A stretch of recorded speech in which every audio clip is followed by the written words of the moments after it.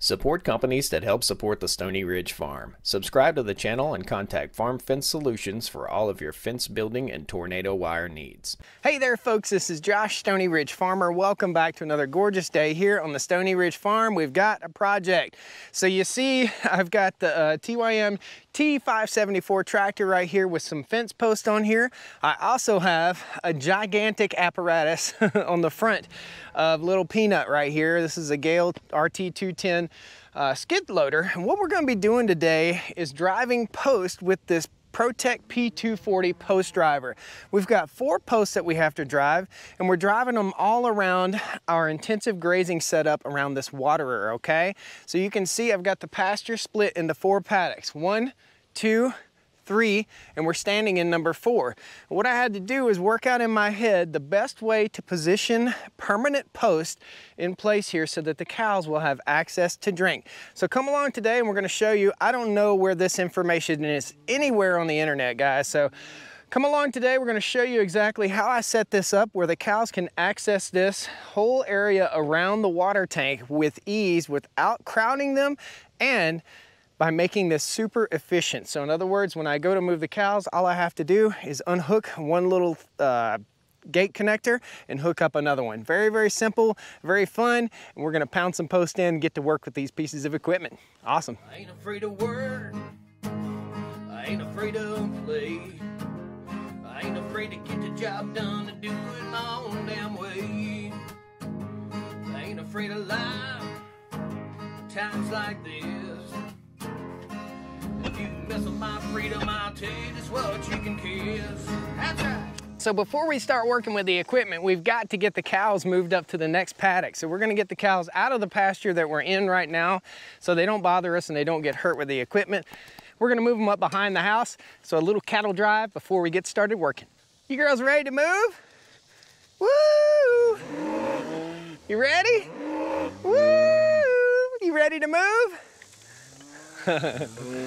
All right, guys, what we got to do is take the cows, open this gate right here, and we'll run them up through this alleyway into the next pasture. It's about 150 yards to the next pasture, and I have the fences up right here. These are the poly wire fences, and that is a geared reel from Strain Right.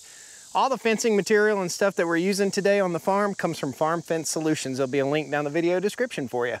You girls ready? You ready to move? How about you, butthead? You ready? Woo!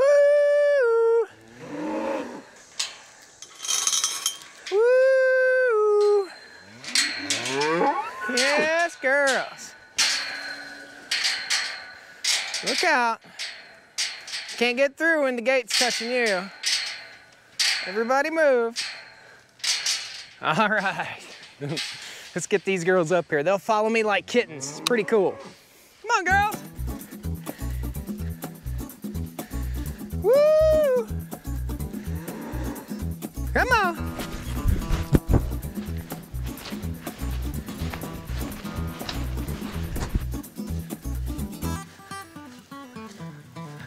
Woo! Come on. Guys, this is called low stress animal handling. We don't whistle, we don't whip, we don't yip, we don't spank them, we don't yell, we just walk, and the girls will follow. Woo! They're going right into that paddock right there. Go ahead, girls. Good girls. Very good. Good girls. Go ahead, girls. There you go. All these calves were born on the farm this year. Go ahead, girls.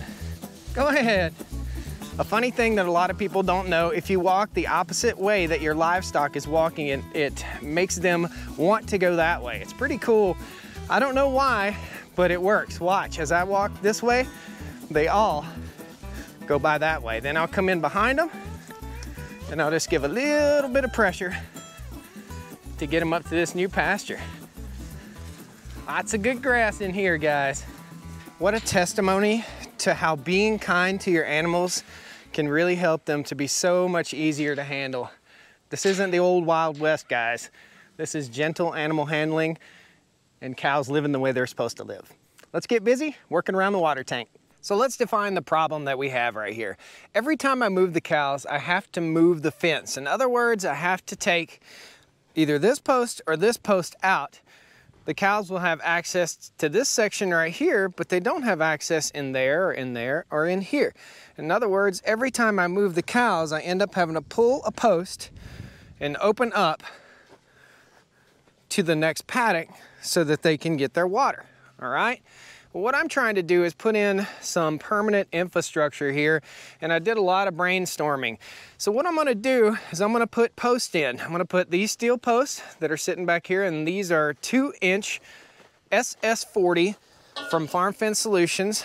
They are, I do believe, 8 feet tall, and we're gonna knock them on into the ground pretty far. Basically, they only have to be the height of this step-in post in order to support what we're gonna do here. And we want them fairly low, but we also don't want them too low where the cows will get injured. So we're gonna put one post here, one post there, one post there, and one post over there. Now, the math that I came up with in my head was 15 feet out from the center of the waterer. And this is a Mirafount 3390 waterer. We'll go over there and I'll show you how that works. So 15 feet out from the center of the waterer will be post number 1. That will connect to this wire. Post number 2 is going to be 15 feet on the other side. 15 feet and 15 feet. What that makes is 30-foot square area for the cows to get in. Now, in between those posts, we're gonna put some handles in and we're gonna put some little gates, okay? So I can access this without having to shock myself, okay? In other words, the wire will be tied up to this metal hook right here.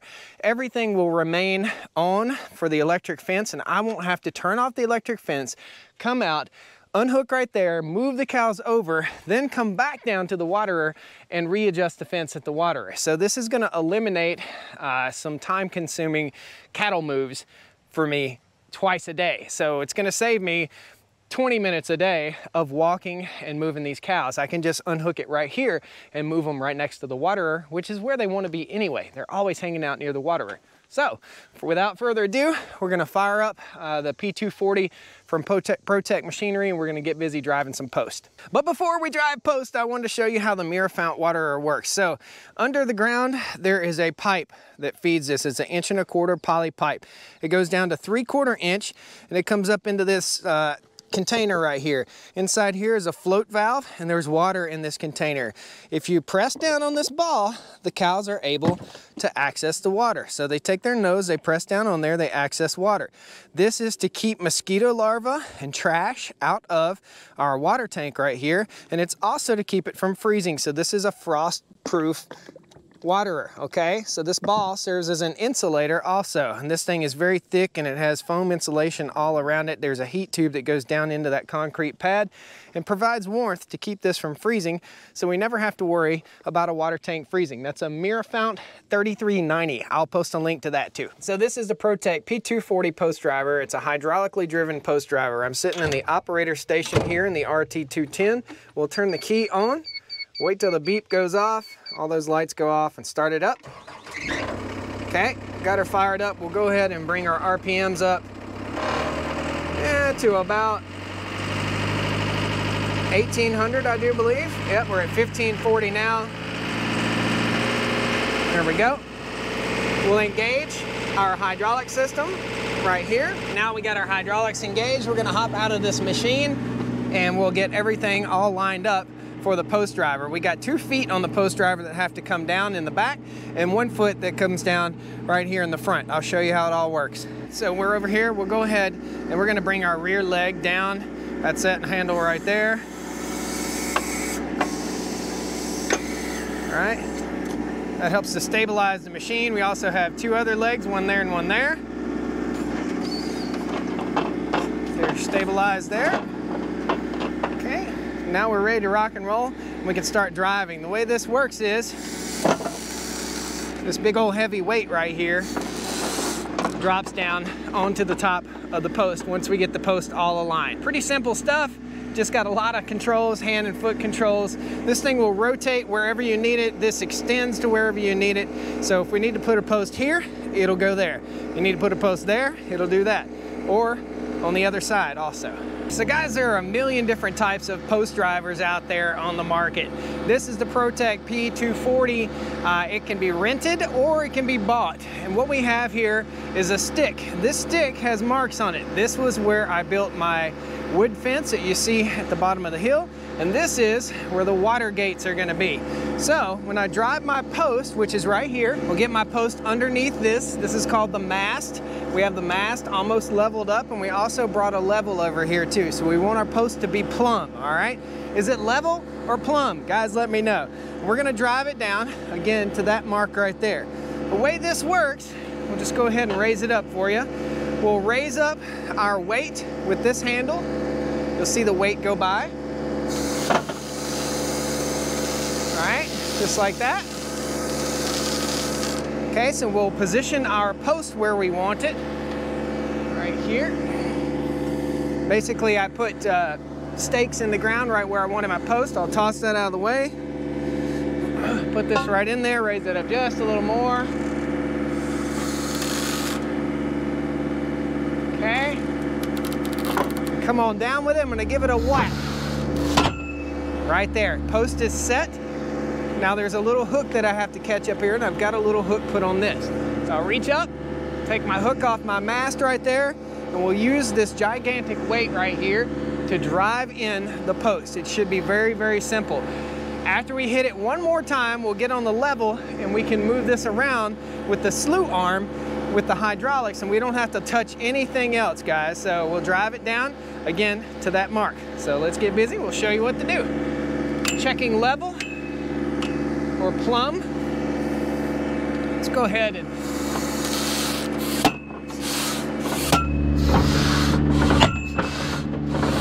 give it a good whack right there.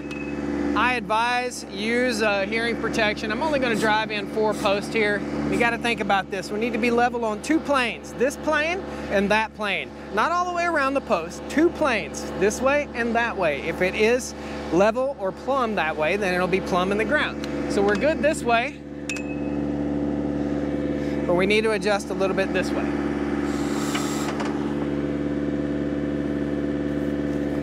And that's it. It's level. Let's knock this dude into the ground, man. Super, super simple. With my marking post right here, I'm just gonna start driving.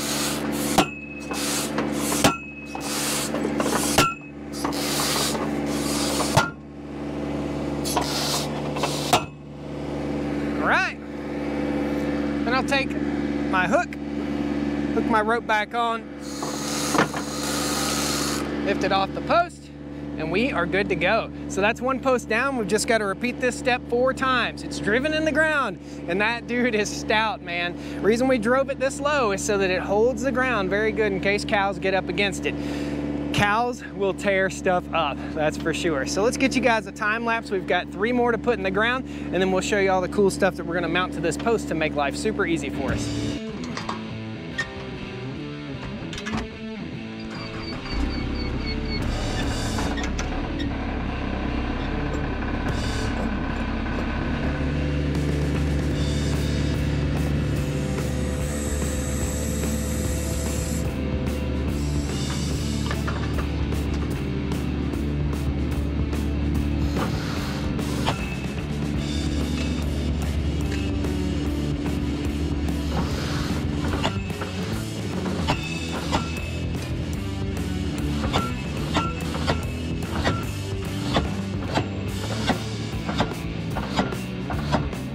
All right, guys, you can tell what I'm doing here. I'm just knocking the post in the ground. This P240 post driver from ProTech Machinery is super easy to use.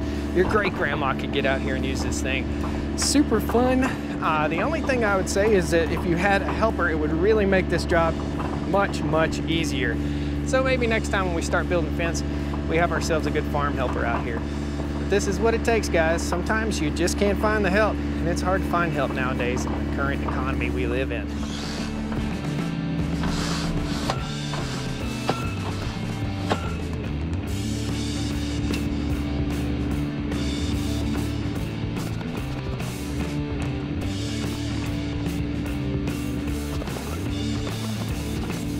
Guys, pound that like button as you're watching me get this done.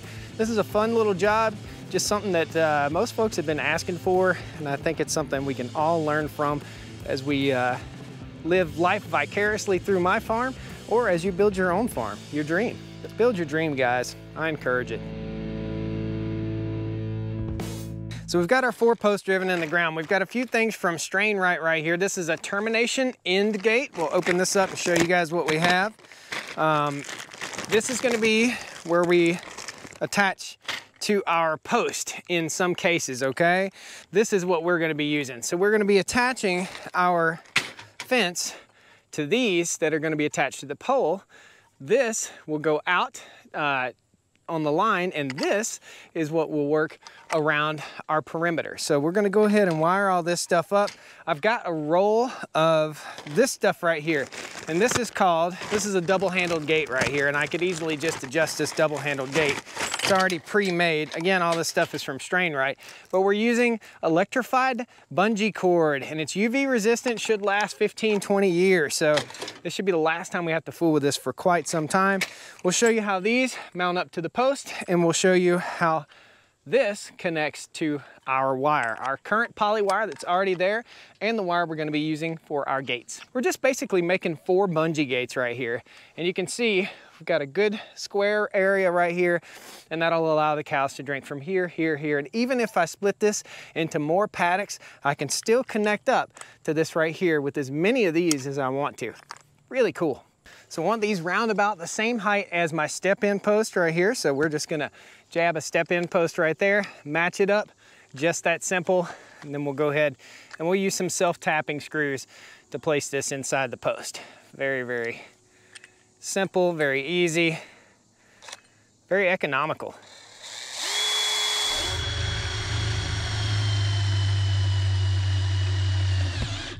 This insulates the electricity from the post. Okay. There we go. So this will be electrified and this will not. That's how you install them. We got 3 more to put in. So it hadn't rained in a couple days here on the Stoney Ridge farm. Whenever I get out here, get busy doing something, it decides it's gonna rain. So what we got here, and this is the poly bungee, okay? Poly bungee from Strain-Rite. At least that's what I'm gonna call it. I'm not exactly sure what it's called, but it's a bungee, electrified bungee wire. So inside this bungee wire are little electric conductors right there. So I've got a handle right here, and you saw I just cut that.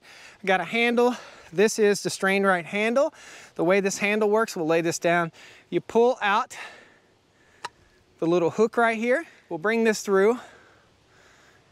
A pair of needle nose would have been super handy to have, but I can grab it right here, pull that through, okay, and then I'm gonna loop it and go right back in. Press it back down into its original position. Just like so. Oh, if you guys have any other ideas, you let me know.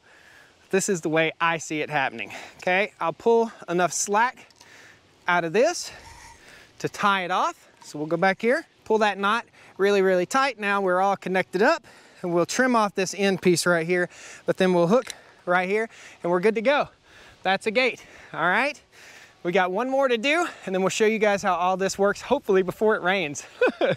Oh man. Where I'm connecting up to my post, this is a push-through connector. So basically, the way it works is it pushes in right through there, and it locks into place through this groove. Bam, just like that, okay? So that's what I'm doing right down here. Run my wire through, leave a little bit of slack, go through my little connector right here, pull it through there. Now we have a conductive surface, and we can take it that way. So this is my poly wire. I want to show you that real quick before we start getting soaking wet. We're gonna get wet. So the poly wire, this one has a little hook inside right here. I'm gonna pull it tight, hook it on, pull it fairly snug. We'll give it a little bit of slack, and then we'll tie this guy off the same exact way. So that is gonna hook right into place, right where we just hooked in our bungee. Now, if I have any slack in it, all I'll do is I'll come right out here, just like so. Pull it tight and take up all the slack. And that's it. So, that's what we got. we have individual gates now. So this gate will serve for this one. So when I'm ready to move the cows, all I have to do is come right here. I grab this handle, I open it up, and the cows will come into this pasture right here. Then I'll close it back in behind them, just like so. Okay, then I'll open up this section to the waterer, so they won't be able to get through here or any other areas, and they'll have a nice big area to get around the waterer. All I'll do is disconnect this guy, take him right around the outside, bring him right back over, and bam, hook it right there. Now that paddock will be open. Same thing, we can open each individual one. So folks, that's the rub. It's starting to rain, but this is gonna simplify my operating procedure when it comes to intensively grazing these animals. So around each one of my water tanks, and this is the one that I'm doing on a trial basis. I'm trying this out to see if this works, if I need 3 posts, 4 posts, 5 posts, 6 posts, I'm not sure. So that's why we're testing this out, and we're teaching you guys so you can save money and I can save money too. So the next time the cows are down here, there are 4 paddocks in here. There'll probably be 5. I'm gonna split this one in 2, and I'll easily be able to move my animals. Super cool, super easy way to solve a super ridiculous time-consuming problem here on the Stoney Ridge. So guys, I want to thank you so much for joining me here on the Stoney Ridge Farm. I hope you learned a little bit. We got a lot of equipment out here. Everything's getting wet, and I've got to get busy. I've got one more to put up, and I'm totally done. This took about 2 hours, and I'll have to do it. I have 1, 2, 3, 14 waterers throughout the farm. That's a lot of work. A lot of work. So we're gonna see this ProTech Post Driver in a lot of future videos, guys. Thanks a lot for joining me on the Stoney Ridge. I appreciate you. Pound that like button, subscribe to the channel. We'll see you next time. Come on back to the farm. Woo! Well, come on down to the Stoney Ridge. Bring your wife and bring your kids. We're living life pure and sweet. That's the way it's supposed to be, Stoney Ridge. RT210, we'll get in here, we'll go ahead and get in here. Get in here and do. Well, hey there, how you doing? Had a little bit of cow poopy on you there, buddy. See y'all, hope you enjoyed the video.